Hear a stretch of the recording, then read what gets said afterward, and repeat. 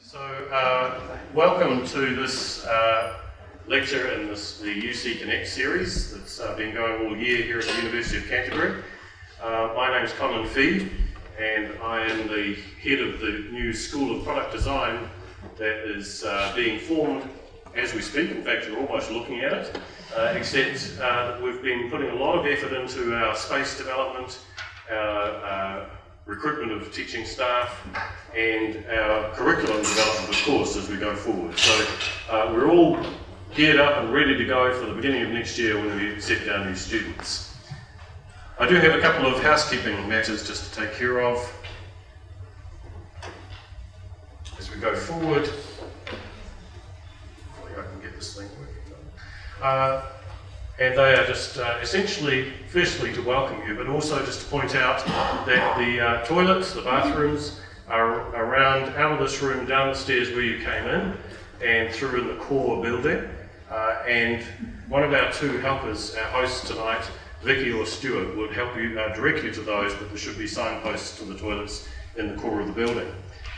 If you do happen to hear a fire alarm, just follow us to the evacuation meeting point, and so you can follow me. There are actually, I see a number of university staff in here, but we also have our hosts again, Vicky and Stuart, who will help guide you to those places. If we do have an earthquake, as you're probably well rehearsed by now, just drop and hold, wait for the shaking to stop, and then we will gather outside again at the evacuation spot, which is out the very front of this building on Crack Road. Or if that is not possible for some reason, we will gather across the playing fields as necessary. Okay. So just a brief introduction to you about myself. I was born and raised and educated here in Christchurch. I spent some time in other places, chiefly in Hamilton in the North Island at the University of Waikato for a number of years after I finished my postdoctoral work.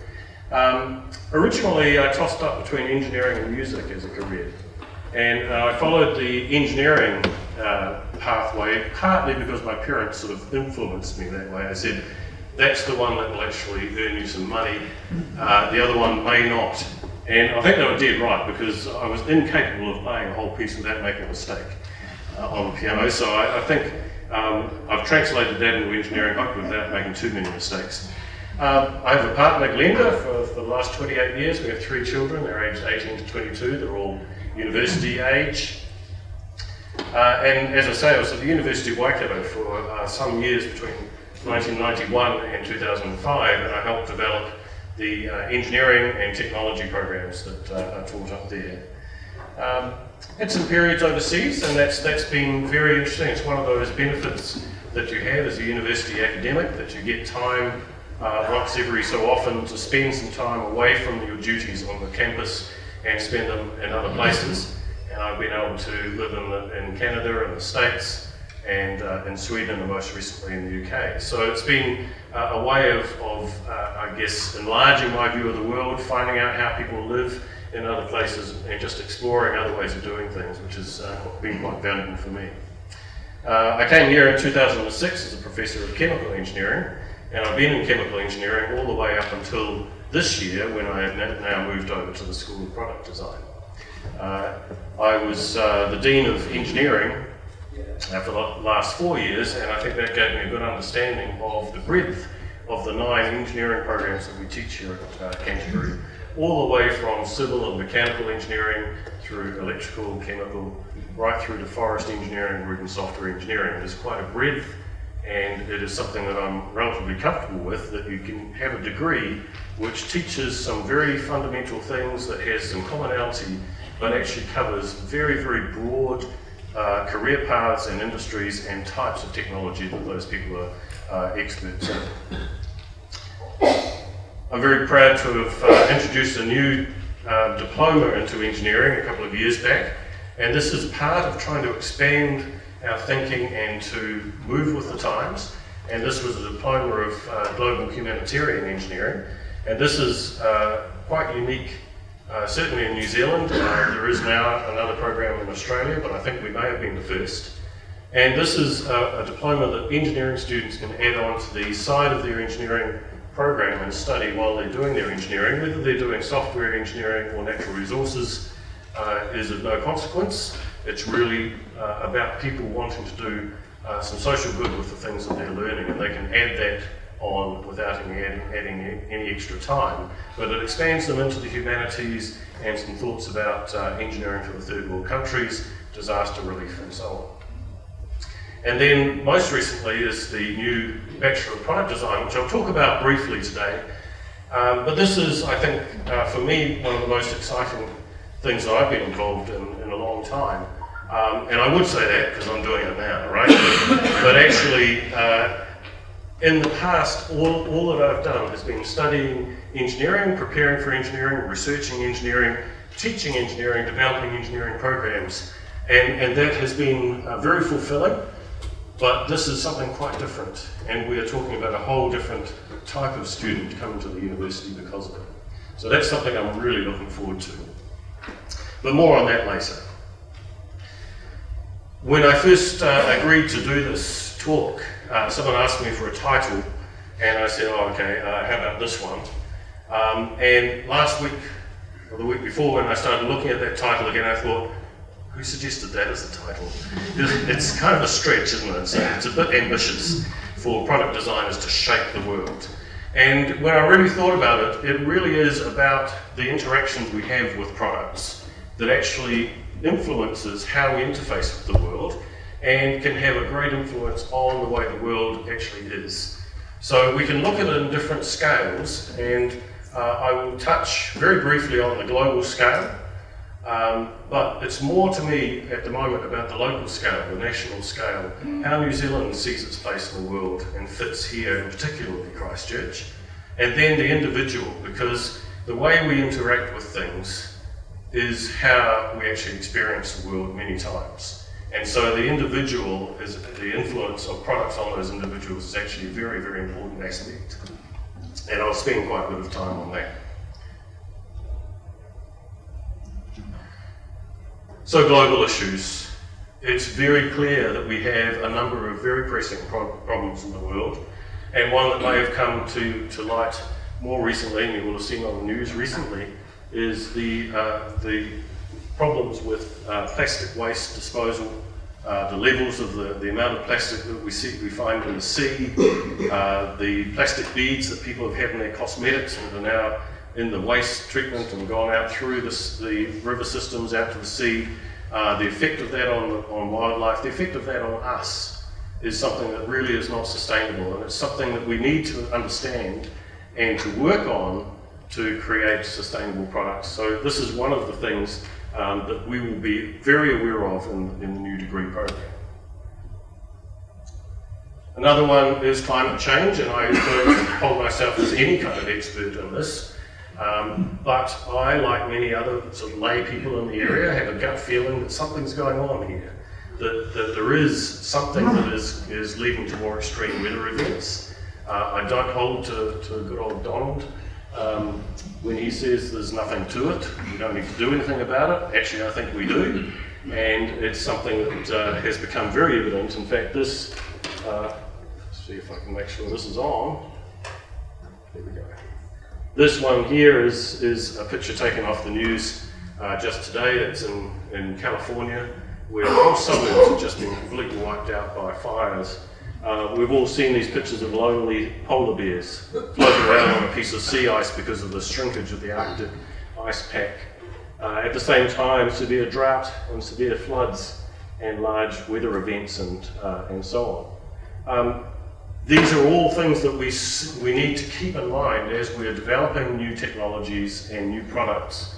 I would say possibly, my opinion is that these are more for other areas than necessarily product designers. I think obviously we could look for more energy efficiency. We could find services and products that will reduce our amount of energy we're using, maybe reduce the amount of CO2 and methane and other greenhouse gases we're putting into the air.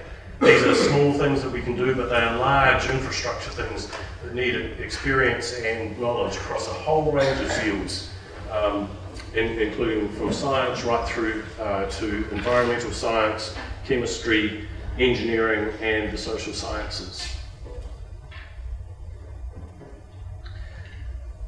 So when you look at a product, you need to look at the whole life cycle, because these are the things that influence the global effects on things like climate change and like the environment and pollution. So we would say, we could say we have a product here where we have sales, someone buys a product, the customers use it, and then we would ideally like to recycle, and then we move right around this whole circle like this, and as you can see, there's energy coming in, there's resources coming in, and as you've used these things by customers and sold things, there's packaging, and there's the products at the end of their life are being discharged into waste and disposal. And we need to think about all of those things when we're designing products in terms of trying to get sustainable products. And we have to do that right from this point here, product planning and design.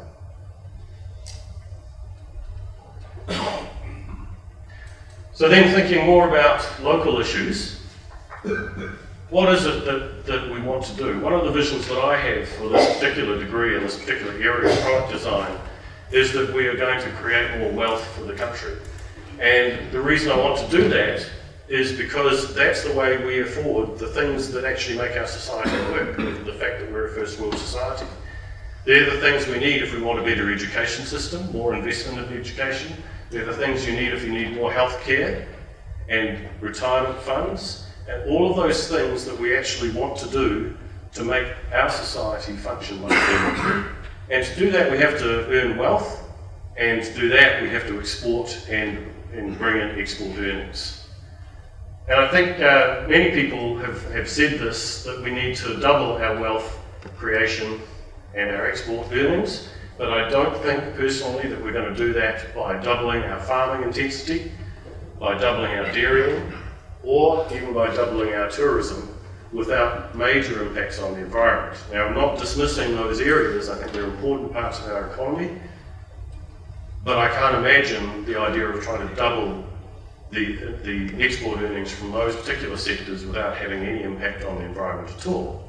What I'd rather do is see us develop more of these kinds of attractive global products that are actually going out there and earning export earnings. If you think about some of the countries right now that are good at design, you're probably thinking about places like Italy and Sweden and Denmark, so the Scandinavian areas, Italy, maybe France.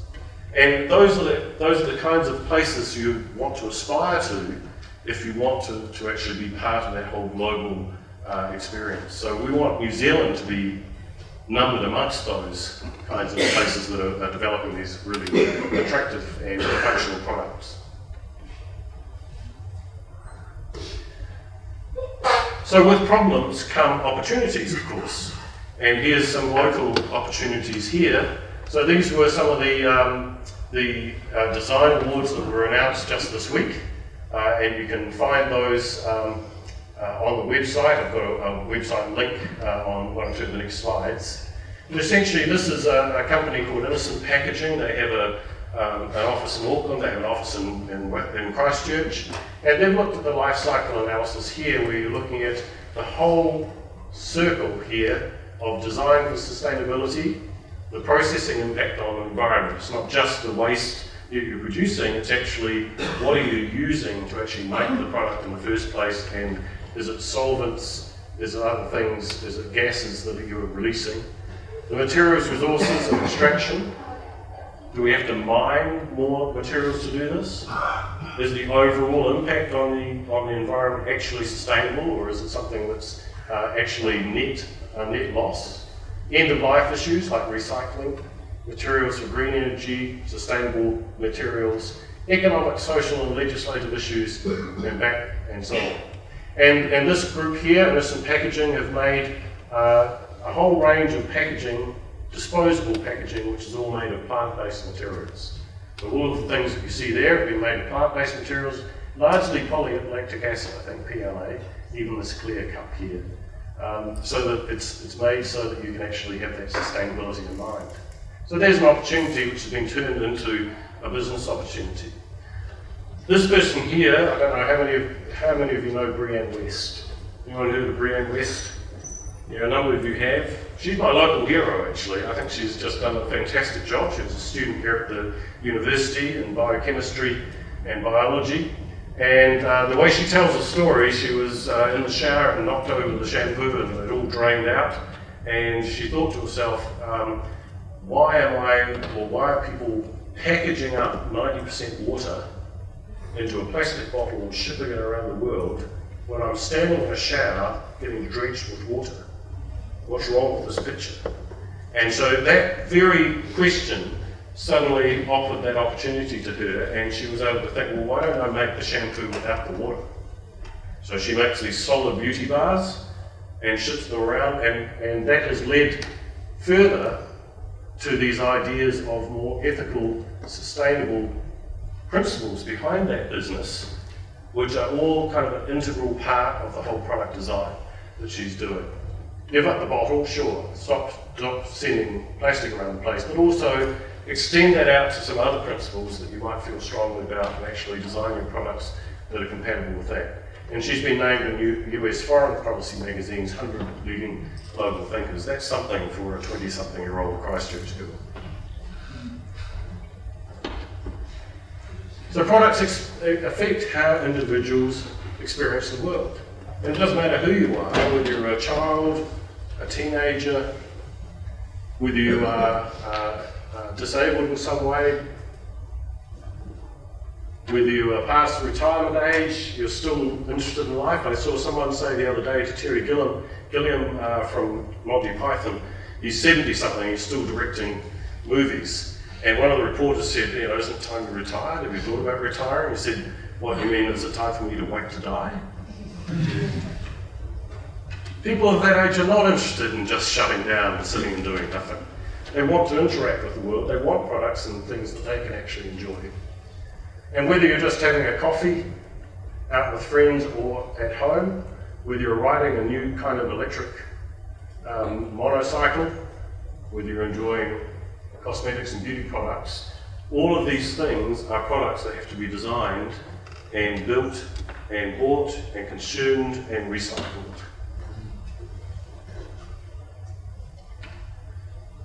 So who are these product designers? I think a lot of people think of product designers as slightly way out kind of people that just a little bit kind of maybe flaky, maybe odd, outside the box thinkers.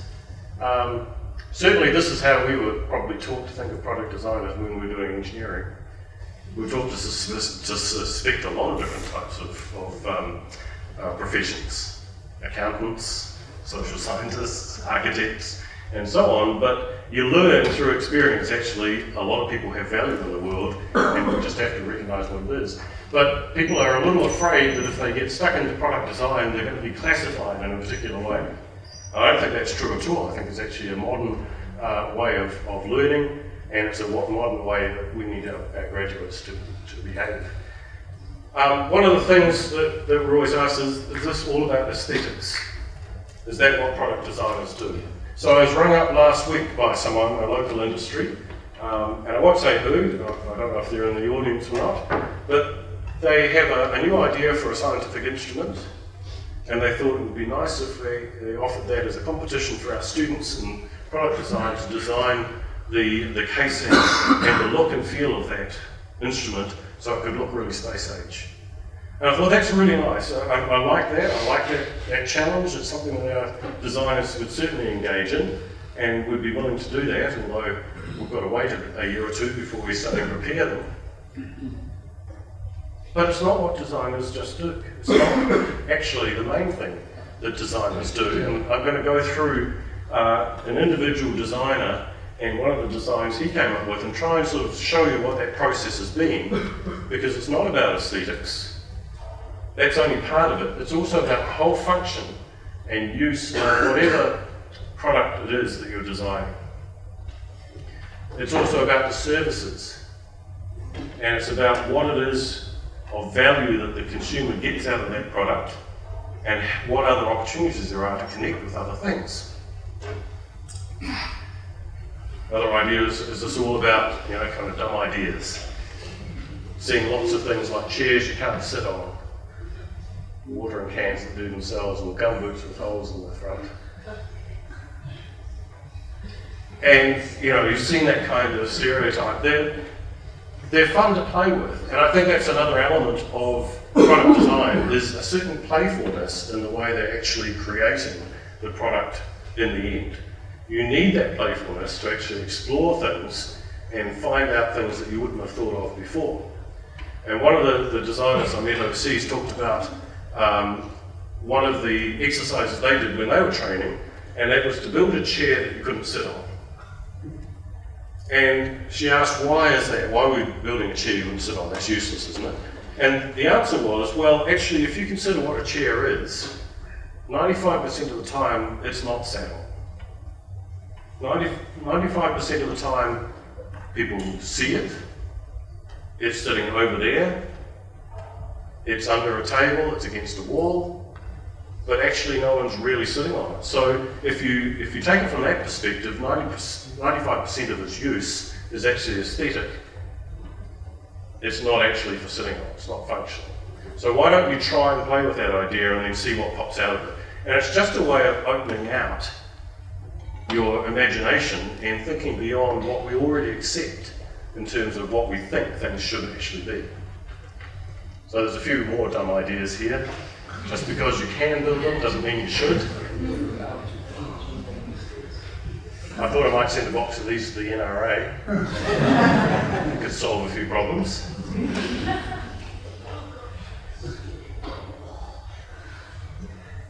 Anyway. But here's some excellent ideas. These are some of more of the things that came out of the design awards. So these ones were announced. This one here I particularly like. Nobody needs this. But a lot of people may want it. And a lot of people may actually use it. You can imagine, as the designer himself said, that you could actually create a whole new sport out of this. People could ride these things competitively. And so these are just human-powered bikes that work on this sort of hydrofoil principle that you see in America's Cup yachts. And it's just a really nice idea. Who knows where that one will go. This one here got an award. It's Nicole Austin. She's from Massey University, the College of Creative Arts. And she created this thing. It's called the Moray Land Detail. It's for tailoring lands. And it got the award because of the amount of research that went at the back of this. And I think that's another aspect of design that people don't really understand or appreciate, is just how much research goes into the background of understanding the context and the function that we're trying to create. And you'll see this written here. I apologise for the language, but it says, farmers are simple. We want simple shit. Simple shit that does the job. I'm not here to buy ornaments. And that designer picked that up and created this, did all these prototypes working through until she came up with this product, taking into account the end user needs. Not what she wanted to design necessarily, but what the user would find value with. And that's another aspect. This one here, excellent idea, is DNA immigration. Got awards for this, for information for people who are looking to immigrate to New Zealand. I don't know, maybe after tomorrow we won't have so many people wanting to immigrate to New Zealand. But this has got awards for the simplicity, also the look and feel, and the way you can find it. I want to come to New Zealand to study, to work, to visit. And the information you're given, the imagery is nice and simple. It puts it in a quick, easy to find place, and once you actually select what it is you want to do, you get directed down a pathway that actually gives you the information you need, not what someone else wants to just give you, but what you actually want to find and what's going to be useful. This one here, picking up on design of this whole sort of back to nature idea and the simplicity of the design, and an integral kind of feel and look to a brand. And that was why I got that particular award.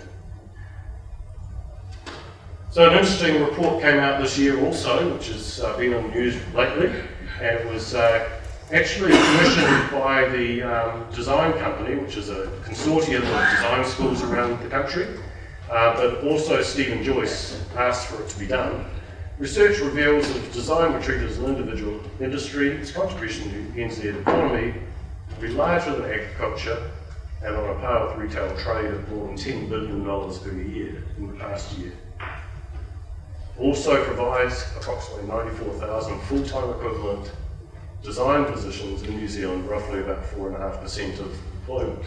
So it's not a small sector, and I think there is plenty of opportunity for it to grow. So, what do product designers actually do? Product designers, I think, create and develop ideas that solve problems, essentially.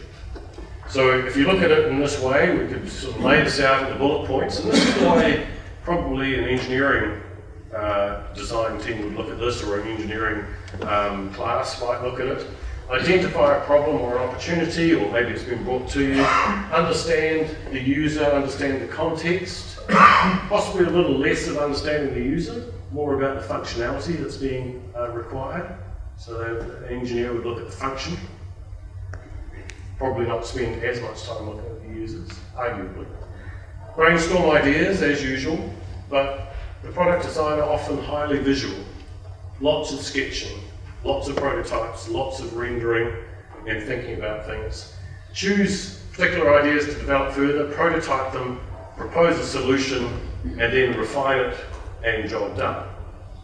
Okay, but that's a very linear kind of a process. Actually, what you do in many times is you just repeat around this thing. You brainstorm ideas, you choose one, you prototype it, you figure out it didn't really work all that well, you try another one, you carry on around and around in that circle before you get to the point where you propose the final solution and then refine it. But in fact, it's even more complex than that, less linear in the product design sense, because actually very often you don't even know what the product or the problem or the opportunity is until you've already started designing the end product solution. You don't know until you take that back to the user, and sometimes the user doesn't understand what the problem is until they've seen what you're proposing as the solution. So you have to iterate around and back and forth. It's a very holistic kind of a way of looking at design. It's not linear, start and logically work your way through. So it's not design an aircraft engine, it is, or a bridge over this river. It is instead, why do we even want to get across the river in the first place? And if I suggest a way of getting across the river, maybe it's not a bridge. Or maybe there's another way you could go around. Why don't I design a road? Etc., etc., right? So you have to keep thinking about that, and that's what designers do. So the question is, can you actually put that into a program of study and teach people how to do it? And is it rational? So what I want to do now is go through an example, and this one is from a guy called Rito Tony. And he's a young guy I met earlier this year in London. He was at Imperial College, and he's just done his innovation design engineering degree. And he ended up inventing this wheelchair here, which he has now patented part of that design, and is perhaps going into commercial production. So what he says here, one of the central aims of the project is to shift the perception of wheelchairs. I don't want wheelchairs to be considered aid devices originating from hospital, but mobility devices that are about dynamics, motion, maybe even a sense of freedom for the user. That's why the project draws a lot of inspiration from the bicycle industry.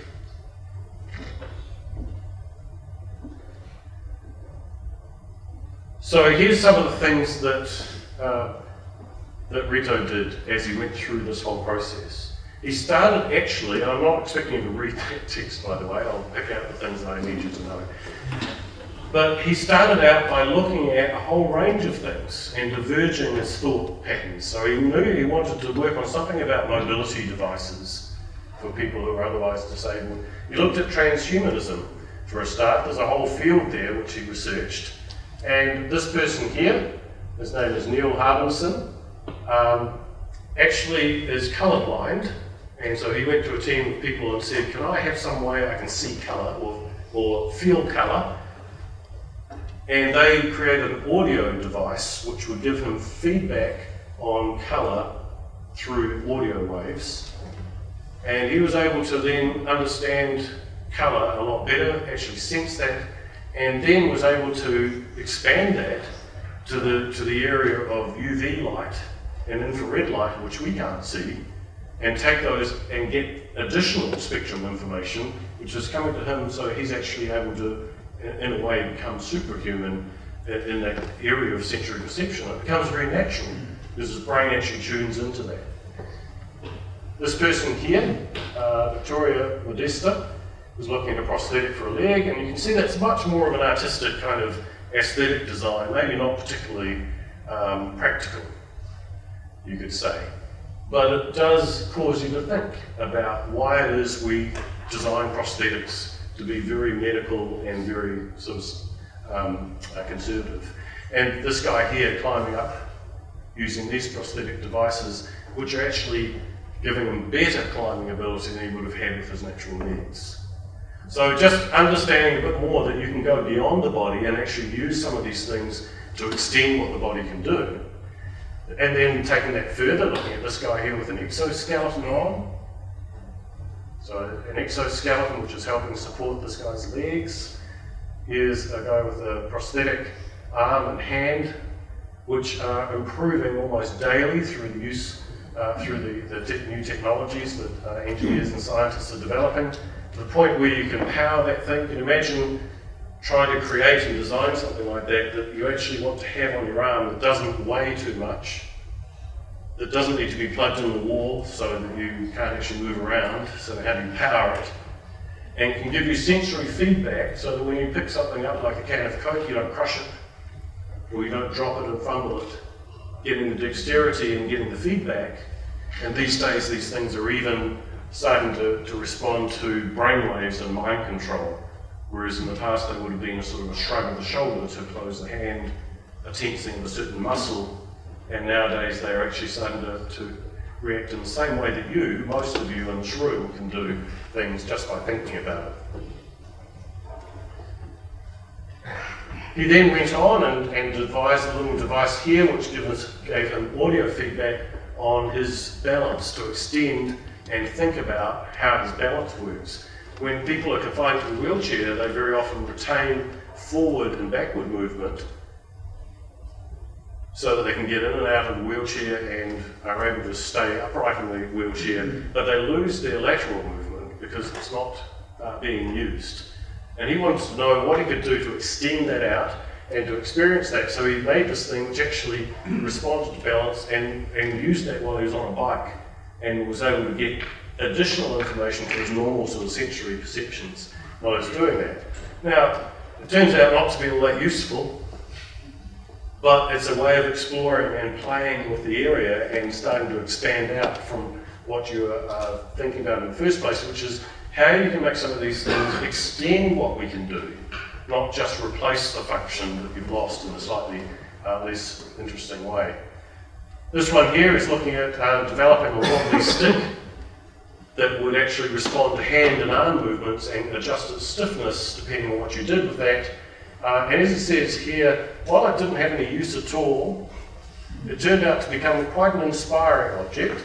If I looked at it as a cardboard spine that offered some really delightful movements.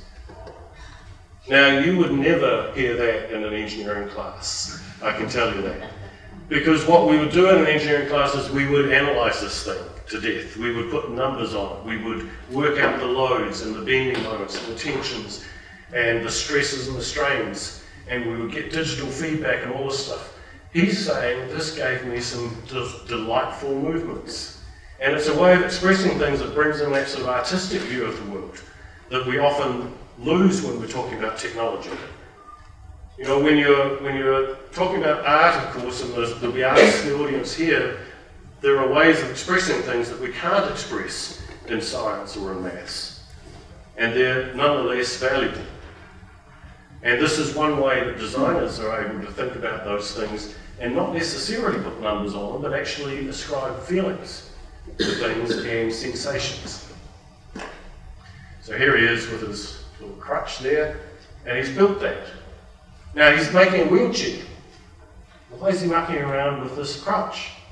It's because because he's diverging his thought out and trying to figure out what's going on. It might be that at some point he realises he doesn't actually want to make a wheelchair. He wants to make something else. That's okay. That's what designers can do. Made an experimental wheelchair. This thing has rotation of the back this way, around in a circle. The platform here moves, and he has this kind of movement at the front, which gives more dexterity to the movement of the wheelchair. And of course, he recruited a couple of acquaintances to try these things out and just sort of start to explore. So he's prototyping, trying new things, seeing if it works. He had to research spinal cord injuries, because what's the point of making something that no one can use? So he had to figure out what degree of movement do people have. If I've got the sense that maybe lateral movement is kind of interesting, how many people are able to do that when they're confined to a wheelchair? And so he did a little bit of research and found that the majority of, or the largest number of injuries is down at this part, the lower part of the spine. And so there is a significant part of the market who would actually function with something like this. So this is, again, more research. So this isn't about making pretty pictures, it's about understanding the context. He also looked at ergonomics, the body of the user. What size am I? What size are you? How broad are your shoulders? How long is your arm? Where does it bend? What would your hand fit around? All of these things are ergonomics that you need to understand. In fact, the university library is fortunate to have something called human scale, which is a set of volumes in our library, which is all of these dimensions of people of all different ages and genders, so that we can understand what they need to do physically to operate something. We then looked at ideation, so thought about these from different areas, sketched out different ideas for walking sticks, crutches, a walker system, prosthetics, a wheelchair, etc., etc. Again, thinking broadly, trying to rationalise and come up with a system, came up with all sorts of sketches, and actually started thinking, one of the things that users don't like about wheelchairs is they tend to have a sort of a cage-like frame that they have to sit in. It's very confining, and it's not very exciting, and particularly for a young person who wants to get out there and start to be active. So he thought about actually putting the frame down underneath the seat and get him slightly between the feet or the legs, so that actually gives that much greater sense of freedom across there. Prototyped, came up with a final design, got into a wheelchair, spent a day in it, and understood what it was like to be in a wheelchair, got some experience, tried out some simple designs for how you might steer it with a skateboard, which didn't turn out to work. That's okay, it's called prototyping. Back to the drawing board. Thought about colour schemes. If you're talking about a fairly sort of medical type of device, you'd want something relatively conservative here, but if it was a sporty type device, you might put some more interesting colours into it. So that's all part of the design. And then thought about how it's going to be made. Instead of making a one-size-fits-all, we thought, well, why don't we use 3D printing now to customise for a particular person, their size, shape, height, all of those things, and build these things as one-offs. So this is the way it's constructed. And then, of course, tested it out. So I'm going to show you what this thing does, and what I want you to look for is the way in which it is actually operated. The thing about wheelchairs, normal wheelchairs, is you have to push both wheels to go straight forward. And if you want to turn this way, you push this one more than the other one, or you slow the other one down. The thing is, you need two hands. And if you try and wheel it with one hand, you go around in circles, which is no fun. If you want to hold a cell phone while you're wheeling along, or pick up a packet off a supermarket shelf, or have a cup of coffee as you're wheeling along, you've got no way of doing that with a standard wheelchair. So he wanted to improve that by using that lateral movement to actually steer the chair through a coupling through to the front wheels. So this is what he did. I've got a little video which shows him some people actually using it.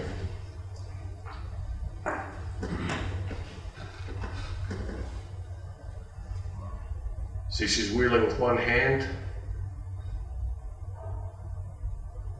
and to just lean and actually move around. And interesting that they're on a tennis court. You're now thinking about wheelchair sports and what very active people might do in this situation. So these people actually don't have use of their legs. They're not using their feet to do any tricks or anything to steer this thing. They're actually just using that slight lateral movement, which is coupled from that back support through to the front wheels. Actually, that's the bit he's patented. And I think it's got a long way to go. Okay, impressive work, but what's missing from this process, in my opinion, with all the good work that he has done, is the business side. What is the market? Can you make money out of it? Is it sustainable?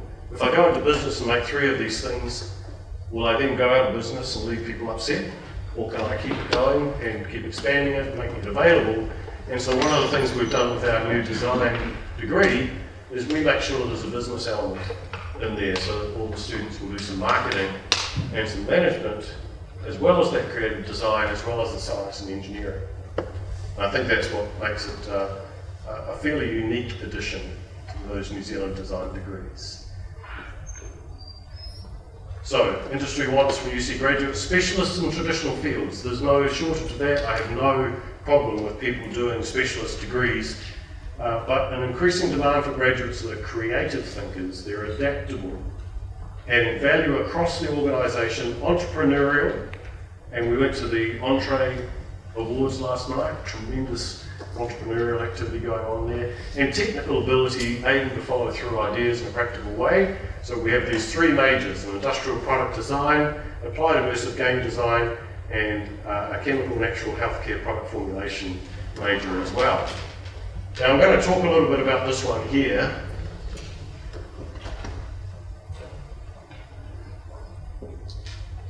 Because this is sometimes the response you get. Gaming? Seriously? Don't my kids already spend enough time on games? And this is the picture people have of gamers, but actually gamers look like this. Any of those people are gamers. Is it serious? Yes, it's serious. The video game industry outweighs the entire movie industry globally in terms of income and turnover. That's a huge industry and it's getting bigger and bigger. And we haven't even started to touch the idea of virtual reality, augmented reality applications in education and healthcare and rehabilitation and industry training and so on. It's going to explode very soon. This is just one example. This is my son's favourite tournament. It's a game called Defence of the Ancients, Dota 2. They have a competition which he went to a couple of years ago. He flew up to Seattle with a couple of his friends. This is the stadium where they do that game. That's the finals competition. The prize pool started with a base of 1.6 million from its sponsors, and then it gets crowdfunded from the fans of the game. The final total prize pool was $24.7 million for this one tournament that has 16 teams competing each other over a period of 3 days. It is so popular, they have huge screens on the outside of the stadium so that you can sit on the grass and watch it, just like Wimbledon. Right? It is a huge, huge industry. 5 million concurrent viewers. For Leagues of Legend, almost 15 million.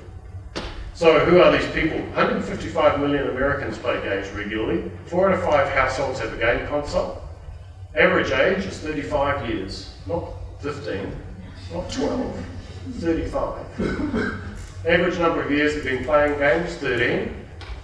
They're not all males. 48% of females play games.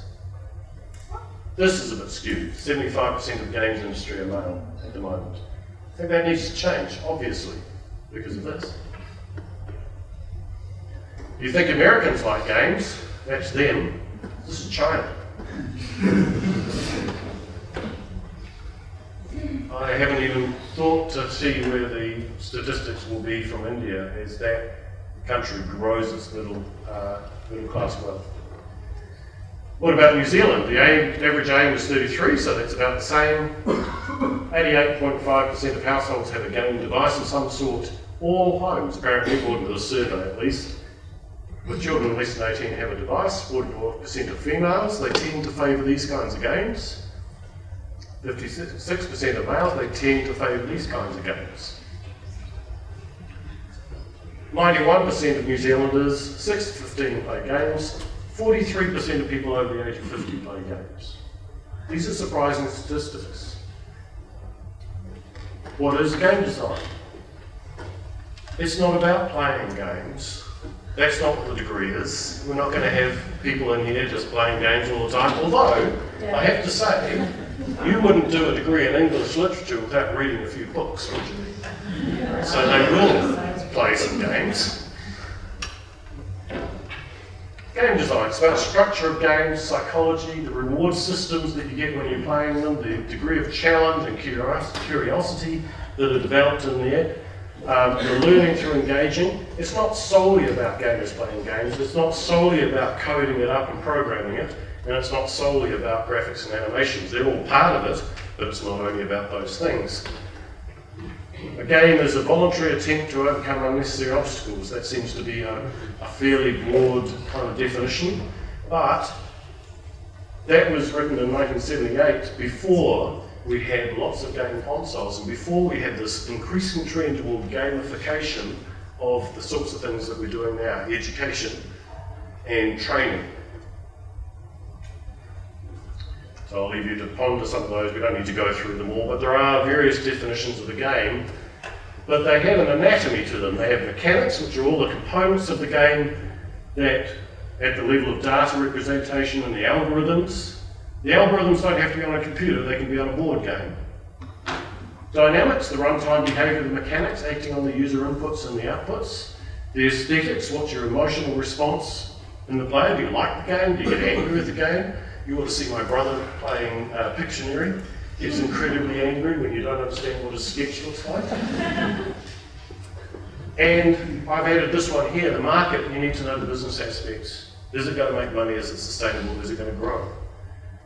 So we could sort of put those up in this kind of diagram. It all acts from the designers through to the users, through the market, but through those aspects of that anatomy. What are the educational areas that you could study and develop and need to know about to be a game designer? Just a few. Obviously computer coding, hardware technology, but also human behaviour. What's the narrative you're developing? The educational principles you might put into it. What about ethics and culture? How do we portray minorities in here? Should all games be actually written? These things, some of these games are a little bit dodgy, I think. Digital technology is obvious, but marketing, some maths and stats, you need to know about that. Otherwise you can't do all the digital technology. Also graphics and animation. But elements of directing and drama, psychology, user interfaces. There is an awful lot that you can learn by studying gaming, and not least logic. And these things are applicable across a whole range of different things, not just in the game area. Okay, so here's an example of applied gaming. This is from our HIT lab. This is teaching people to get over their fear of spiders. Those spiders are actually not real. They're simply superimposed on your hand and they react to it. You can pick them up and I swear I can feel them tickling my palm as I'm walking across. I don't particularly like spiders. The plank, I've tried this in my own office. I have this virtual reality system. You get into an elevator at the bottom of the building, you go up to the top, and in front of you the lift doors open, there's a plank, and you're about 50 stories up. I can't actually bring myself to walk out onto the plank. And I've seen pictures on YouTube, you can find of people freaking out with these things. The interesting thing there is that's an opportunity because you get all of those physical sensations that you would get if you were actually doing that. And at the same time, you're in a safe environment and you start to learn coping strategies. These are the sort of elements you can bring into the whole rehabilitation and healthcare areas. I've almost finished, and I know we want time for questions. I just want to show you a couple of brief videos of some of the things you can do with virtual reality.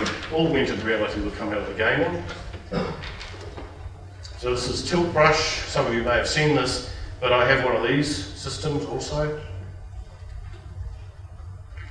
I would like to have some more.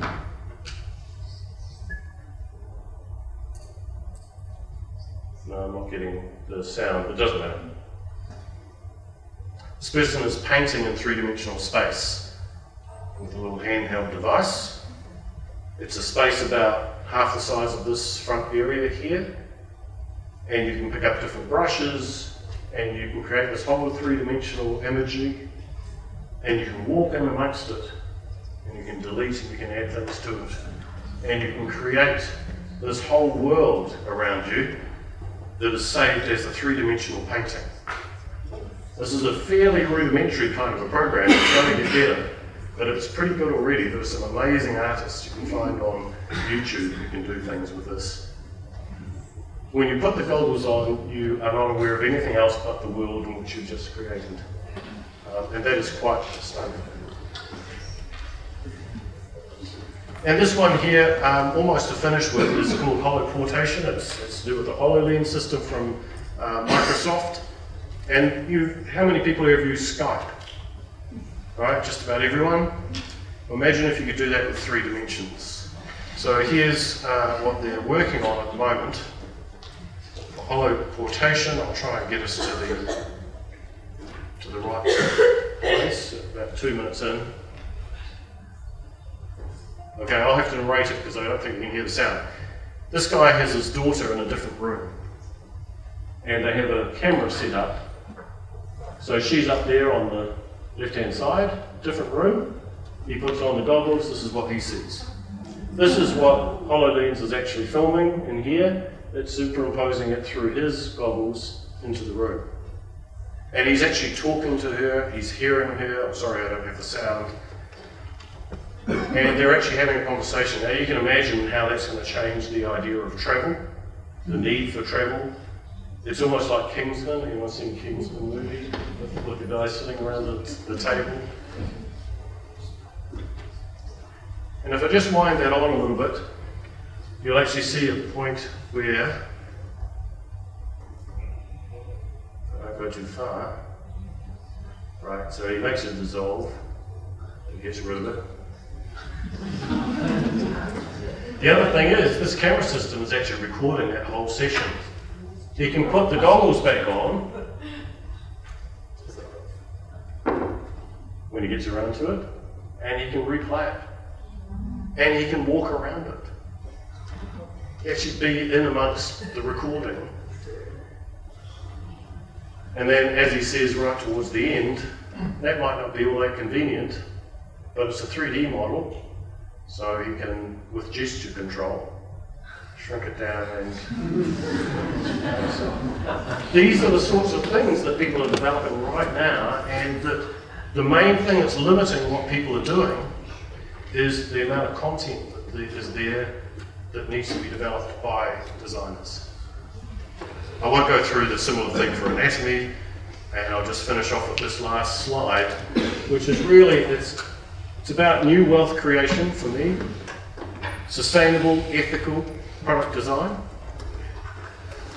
integrating new technologies as we develop into the future, creating new ways for us to interact with our worlds and experience the world, not just for us, but in an inclusive way. And that's what I mean by inclusive design.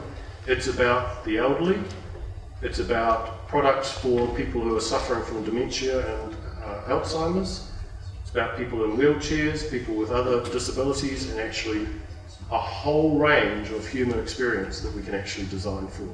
And that's what we're going to be doing with our degree.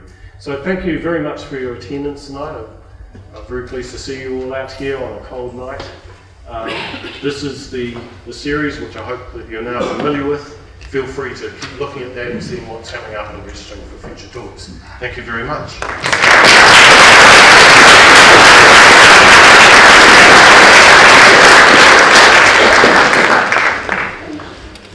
There'll be some people who no doubt have to shoot away, but if there are any other questions or any questions questions anyone has, I'll be happy to answer, or I can see you outside afterwards. Yes?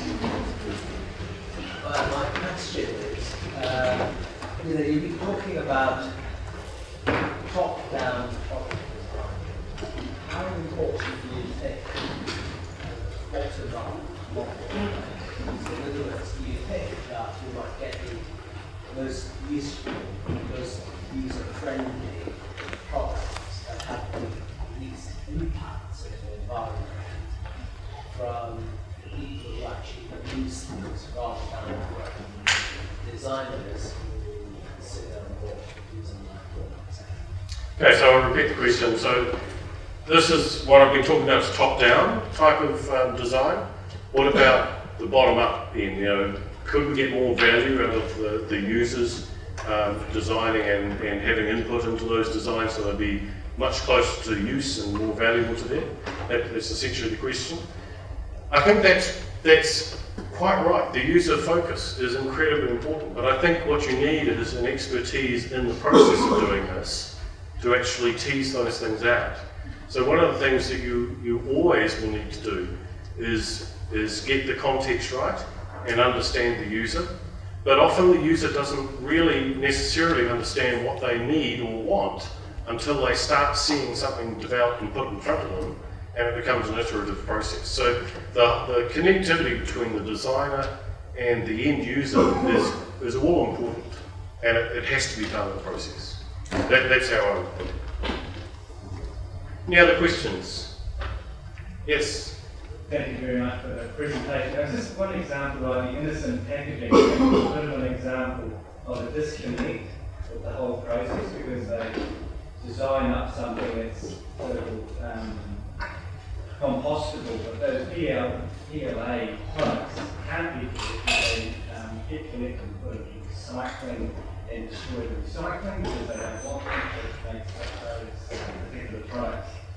So just the question is there an opportunity to not have that disconnecting when you talk about reuse and recycling? So the design a little bit further into the packaging opportunity for materials for reuse and recycling. Yeah, so I think one of the things we have to do is not make sure we don't fool ourselves when we're actually doing things. One thing, you need to be aware of sustainability issues, but you also need the tools to understand what those sustainability things are. As you say, right from the raw material, right from that first resource gathering, through the processing, to the product, through to the recycling, through to the end use and disposal. And very often we have technologies where people will focus on one part, and I'm sure we all understand the thing about the paper bag versus the plastic bag at the supermarket, or the disposable nappies versus the cloth nappies. And each one of them has things in them that you have to actually look way outside the immediate use of the product to actually see what's going on. I think you're quite right. You have to look right back as how do you even make the PLA in the first place. Thanks. All right. Look, it is 7. I did talk a little long. So if anyone would like to come down and say hello, just feel free to do that. Otherwise, thanks again very much for your attention.